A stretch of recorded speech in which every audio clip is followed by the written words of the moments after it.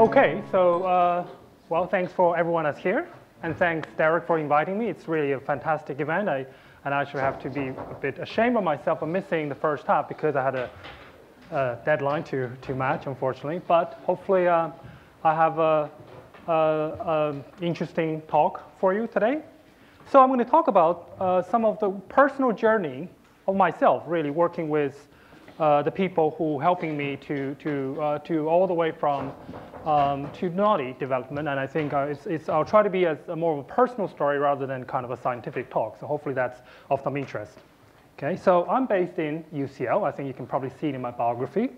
But you know, as I mentioned, I will start by it's going beyond DTI, not just in a sense of the scientific development, but also from my personal development, which is I started by working in this very naive illustration of what I think about the imaging process analysis work and where I sit at the time. So I was actually in the image analysis domain, which I characterize as developing methods to get more from the data, existing data. So, and I worked out things like trying to develop new novel analysis algorithm for registrating diffusion tensor data. That's actually the time where DTI has been around for just about 10 years, and a lot of data being collected, and then so need to be analyzed. And I think that's what's trying to meet that need. And then subsequently, I worked a little bit on analysis, such as trying to develop novel track-based analysis, which is, I think, of a lot of interest. So then I was thinking about what I'm going to do next. And somebody you might know actually came to the lab, visiting the lab I was working in.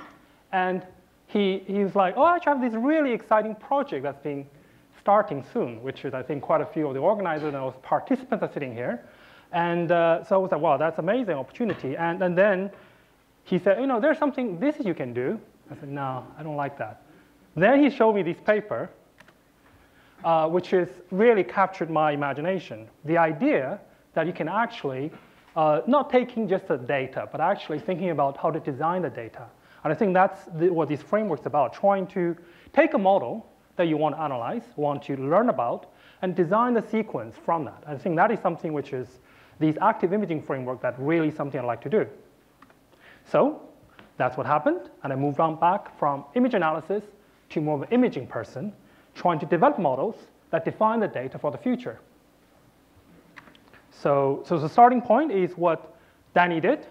He's ActiveAX, which is really, I think, the short for active imaging for X caliber. Start by a very simplified model, the tissue model, which is simplified charmed version, and which you heard about this morning.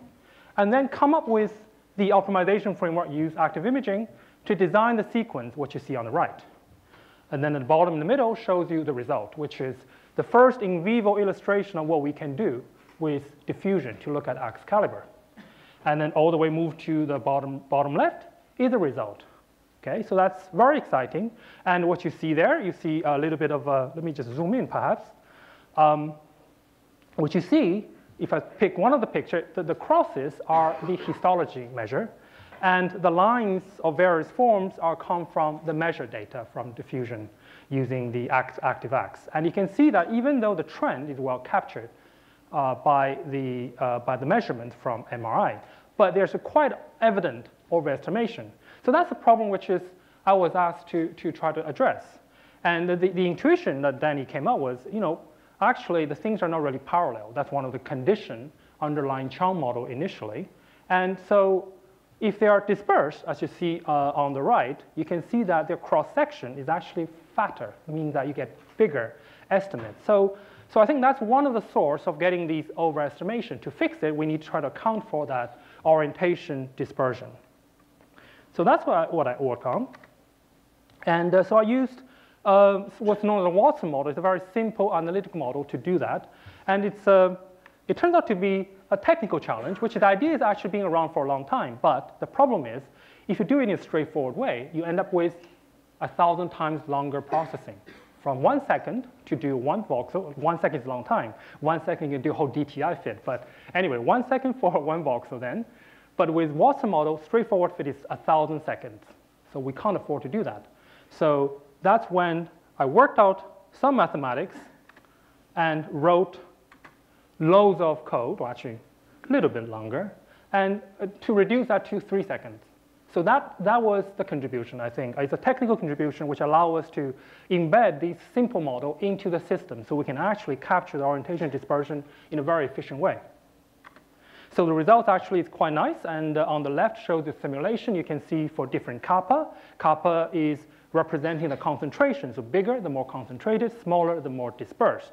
So as kappa is low at 4 level, that's the lowest level we tested, you get a very high value of overestimation. But as kappa goes down, as we expected, you get a lower overestimation. And we see that exactly replicated in the in vivo data, where you see a quite clear change where the regions with low dispersion, you end up with very little overestimation. So that's really nice. But there's still a problem. So there is a very marginal reduction in the overestimation. We haven't really solved the problem. And of course, that was 2011. And I think now I know, and I think a lot of people in the field has been working on that problem. We realize we need stronger gradients. We need to perhaps model the axonal undulation. And perhaps we need to account for the extra-axonal time dependence. So there's a range of things that we can do. But that's now, we learned a lot since that time. So back to 2011, I really can't gaze into a crystal ball. So I gazed into my data.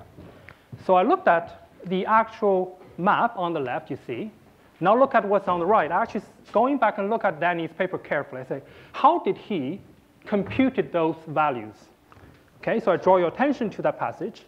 So those final parameters estimates come from the mean over the MC samples. So on the bottom shows you what those samples might look like. This is not from our data. I just have to grab something from the internet because of short notice. But nevertheless, you can see that they are starting from 0 and waving a lot. It really basically says we can't determine it. Okay, overestimation really is a genuine reflection of the lack of ability to determine the measure, not necessarily overestimation. That's just simply a reflection of the uncertainty. So that made me think, why don't we fix it? Yeah, it's worth a try. So this is what I did. I fixed it to some very small value, 0, for example. And I computed other parameters. So the fit for axon diameter, this is, again, our illustrative figure. So the point is I computed some parameters that we could have computed with axon diameter fixed to 0, like, say, volume fraction. And the correlation is 0.989, or anything like that order, meaning actually the data can be explained so well by not accounting for axon diameter, despite the fact that the protocol that designed actually has time dependence, meaning that we have different diffusion time. So that's really interesting. That suggests that there's very little information in the data that actually explains the dependency on axon diameter. So there you go. And that's one thing that kind of hit me. At the same time, I was reading this paper, which is you already heard from Suni just this morning. And I think that inspired sort of where I'm going. The idea to actually be able to measure dendritic density is very compelling. And I think gray matter is a really important thing to look at. And in a series of work, as you heard this morning, and he showed that not only we can model it, we can actually try to get some sensible number. So that was like, oh, I got to do that. And I think the opportunity arises then. So I came out with the NODDI, actually not too soon. That's after one day I woke up, actually I have to swap those two things, if I can see. To swap, that actually gave me the name, so that was a little magic. So the way, as I said, that NODDI is designed, or when I think about it, is really trying to address a single problem. I hope to bring the microstructure imaging to the clinic. Obviously, I think we will know now that it's difficult, but nevertheless, that was my aspiration. I would like to be able to do something beyond DTI that can learn more about the microstructure that covers both gray and white matter. So the strategy is very simple. We start with a simple model, which is, I think that's just a more graphical illustration of what you heard this morning from Zhang. We divide the signal into 3 compartments, from intraneurite space, extraneurite space, to the CSF space. Yeah? And for these spaces, we can model them distinctly, like you heard, but the main distinction here is the intraneurite space captured dispersion, and the diffusion tensor space also captured dispersion. And finally, on the right shows you the set of parameters we can produce from this model. They're rather straightforward to understand: free water fraction, how much CSF partial volume you have, and your density index tells you a sense of the packing density or an orientation dispersion tells you how things are dispersed. So that's kind of a very simple model we're aiming for. So the second step is to use active imaging to design a very simple acquisition. And I think that's, again, I replace the parallel sticks with this NODDI model, and it goes through the active imaging framework as implemented by Danny. And that led to the simple sequence, which is composed of 2 different B values. And so that is something much more manageable. So we're going from a 60-minute scan, which is we did for the ActiveAX, which only cover about maybe 50% of the brain, to something we can cover whole brain about, at the time, 30 minutes. But now we can do it well within 10, 15 minutes with multi-band. Okay? So now the results, and actually I count myself very lucky with the help of Torben Schneider working with Claudia Wheeler-Kingshott. We were able to just first go, we got some data, we run it, actually just sort of worked. And we get at least nice map to look at. Doesn't mean they're right, but they're sort of nice map to look at.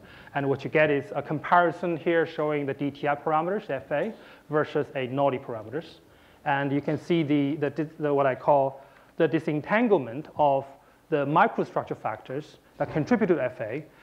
In this example, probably the better, you can see that what I have is a color-coded scatter plot, each point in that plot representing the value of orientation dispersion of neural density of a particular voxel in the brain.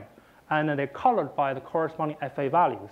So you can see that for color green, for example, they can have essentially the same FA, but a very distinct neural density and orientation dispersion. So that's really the goal. And I think in some way we achieved that.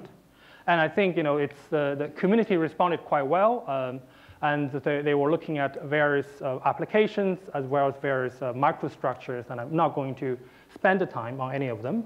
I will quickly look at some of the recent development, which is including, I think, a few people here really contribute to that. So start with Alexandro Daducci's Amico method really transformed the practical utility of NODDI from something which is, at the moment, like I said, takes 3 seconds to fit one voxel, actually, maybe fit faster, 3 seconds for ActiveAX version. But nevertheless, it takes 40 hours to actually fit, say, or 50 hours to fit a whole brain, and now you can do it in 5, 10 minutes. That's remarkable, and that's very, very beneficial for the users. And then the second thing that my group, one of my first students, which is Mara Tarek, which has developed an extension of the NODDI try to account for the bending and fanning of the fiber where the original NODDI doesn't account for. And recently, there's even more excitement, which is from Farouk et al. Published a crossing version of NODDI, which is actually I've been trying to do, but really haven't found the time. And that was showing some really interesting results. And finally, I think in the postdoc Oral Gosh, working with me and Danny, and look at one very interesting question. Are the brain occupied by crossing or dispersion? And I think the results were very, very interesting, and there's stirred some discussion in the community. And I think we found evidence in using very high quality HCP data that the most of the brain, or I think actually most of the brain, actually is dispersion. So in other words, that the traditional view of that things are crossing perhaps is oversimplistic. And we heard some feedback at the various meetings, and I think actually Oral recently updated the model to making sure that we can account for dispersion even in a single fiber, and the results actually turned out to be more or less the same. So that's actually a very interesting scientific finding from the development. And with that, and I think I'm going to just thanks the people that I've been working with, people at microstructure imaging, which is part of the CMIC, central medical imaging, and a few, you can see, you probably meet a few of them here. And ION and my collaborator, I don't have time to discuss some of their clinical applications, but yeah, I thank them for working with me and showing the value of NODDI and the founding body. Then there's a group picture from the MIC. And there's also some of the logos of the software that we provide available for everyone to look at. And I think one of the philosophy, I guess 10 seconds for me, is that right? No, 5. 5? Okay, then I'm going very fast. Great. So I think we can. Minutes. Yes, that's fine. So, and so in the end, I think one of the things I just want to say is I think one of the philosophy that the Danny's group, and something what I do as well, is when we're looking at a computational science, that's what we do. We model everything is computational. Computational science, when you publish a paper, it's not a publication of the work. It's an advertisement of the work. because without the code behind it, without the script behind it, without those two reproducing the result, they're just an advertisement. They're not a publication. So I think the philosophy of the group, philosophy of actually Danny's work, he published all the code, all the data, that behind every figure that he produced them. I think that is something which I think, there's definitely more traction in the community, and I think that is something which I think we should all embrace. And with that, I'd like to thank you for your attention.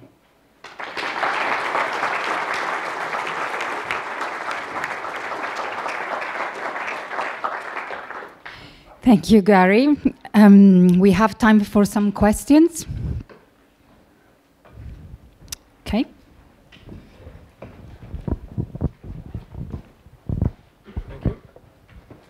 Hello, thank you for your talk. I would just like to say that for my PhD thesis, I programmed some software. It's called the Maastricht Diffusion Toolbox.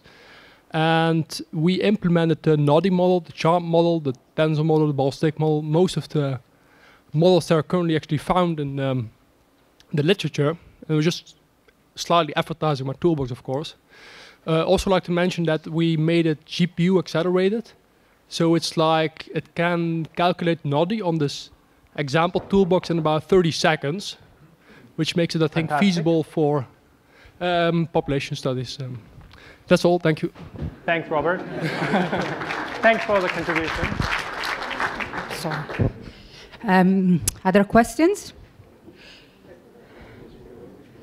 I just wanted to be a bit provocative here, but obviously you've stated very clearly that your aim with NODDI was to develop something that was usable at clinical level.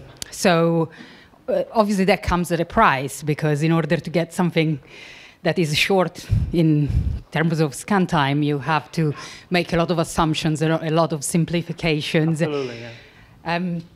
To what extent do you think that is going to really impact the results that we get? I mean, can we really call the maps that we get? Can we say that's really the intracellular volume rather than, the other parameters and so on?